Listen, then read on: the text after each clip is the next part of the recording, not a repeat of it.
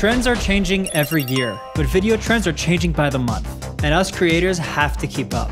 Whether you're an online video creator or have video clients, this video is for you. Let's be honest here. Our generation's attention span has been reduced to a 15-second cat video on TikTok.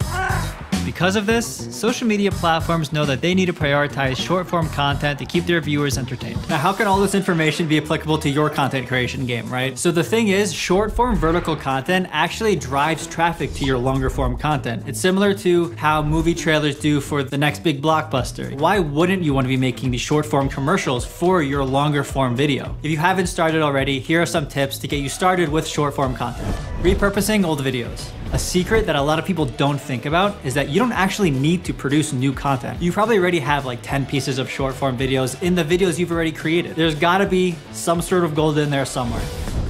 When you're writing a script for your main video, keep in mind also to write a short snippet for your shorter form videos to give your audience a bit more of a taste of what the long main video can be. With that said, it would really help improve your videos if you learn some vertical filmmaking.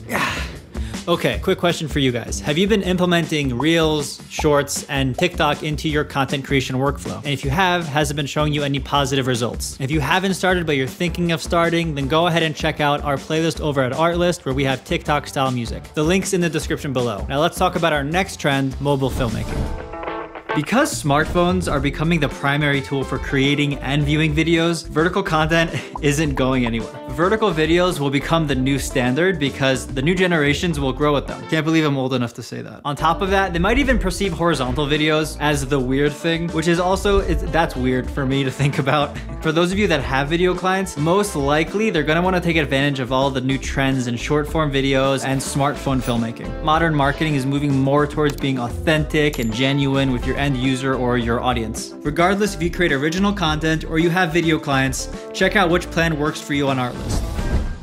Mobile filmmaking isn't only democratizing shooting your videos, but also editing them as well. Your phone is literally now a full film studio, from concept to production and all the way through the edit. Here's a short list of some of the apps that you can use to start and finish your videos using just your phone. That's insane to me. We have Studio Binder and Shot Lister for pre-production, Filmic Pro for production, LumaFusion, and Premiere Rush for editing.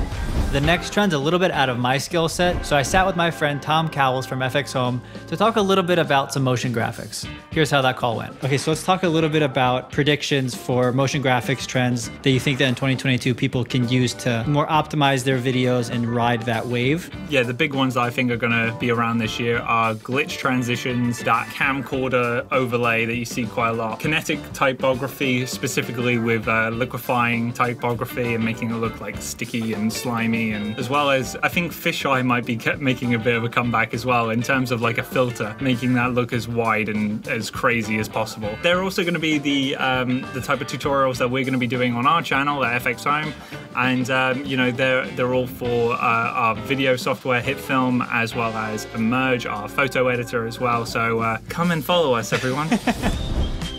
Next, I sat with Jonathan Vardy, the creative director here at Artlist. He's responsible for all the banger commercials you guys have seen. 3D is becoming more and more available and more easy to get into. Today, anybody can do it. We're probably going to see a lot of animation done by using like Unreal Engine. Today's render in real time, with like link to facial capturing and motion capture. What steps do you think I could take? Maybe something a bit more people like me who don't really know what they're doing are it's kind of scary, it's kind of daunting. You have to make a choice there. Which tool will you be using? Because you're not going to learn all the software. I think that I would probably go with Blender, probably choose Blender and Unreal Engine.